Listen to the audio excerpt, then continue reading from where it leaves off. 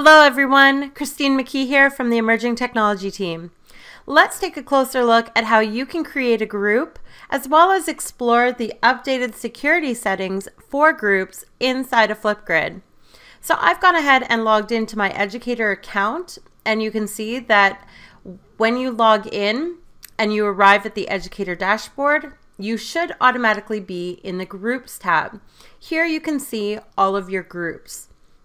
To create a brand new group, you're simply going to click the plus group button here at the top right corner. When you first start to create the group, you are going to start in the Details tab. Here inside Details, you can edit the theme, where you can choose from a variety of artwork created by Microsoft, or you can click this button here to add your own custom image, either a JPEG or a PNG, to serve as your banner for your group. I'm going to go ahead and select a graphic and click Add. And once I've edited my theme, below I can see that I'm the lead educator for this group, so I will own the group. Below, I can name my group. Now, when you're giving a specific name to a group, you can name it in a variety of different ways. Maybe you want to name it for your homeroom. Maybe you want to name it for a specific subject area, and then all the topics inside of this group will be related to that specific subject. Or maybe you want a more narrowed subject matter. For instance, I could name it Daily Check-ins, and then use this group to create topics that promote social and emotional well-being.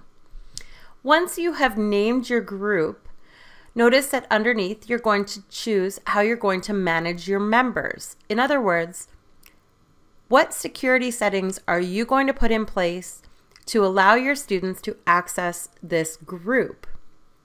You can choose from email or domain, username, or Google Classroom, if you've set up the Google Classroom integration in your profile. Once you've set up the Google Classroom integration in your profile, you can actually click Google Classroom and connect to your class roster. And then students who are listed in the class roster, they will be the students that will have access to your group. All right, if you choose to use email or domain, which is highly recommended in ECSD, what you're going to do is add the domains of students,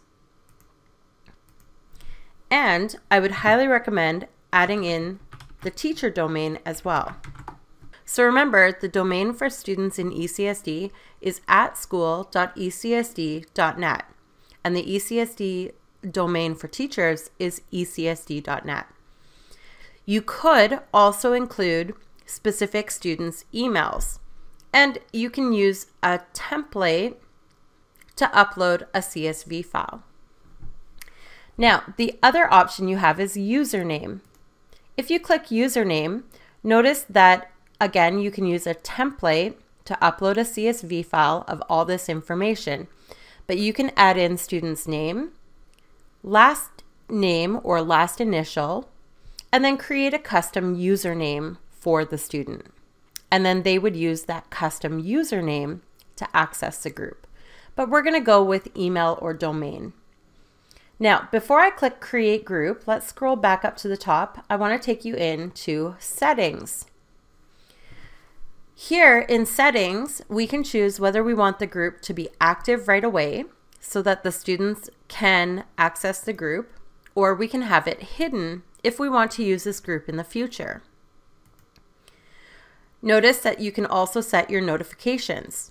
Do you want email notifications for activity in the group daily, weekly, or every time a new video or comment is added, or never? Also, do you want to allow notifications for members? You can turn this off if you don't want students to receive notifications. All right, once you've edited the settings and the details of your group, go ahead and click Create Group. Notice that once the group is created, you are automatically prompted to share the group with your students or learning community. We can close this because we can share our group at any time. in an upcoming video, I will show you how to add a co-lead as well as share your group with your students.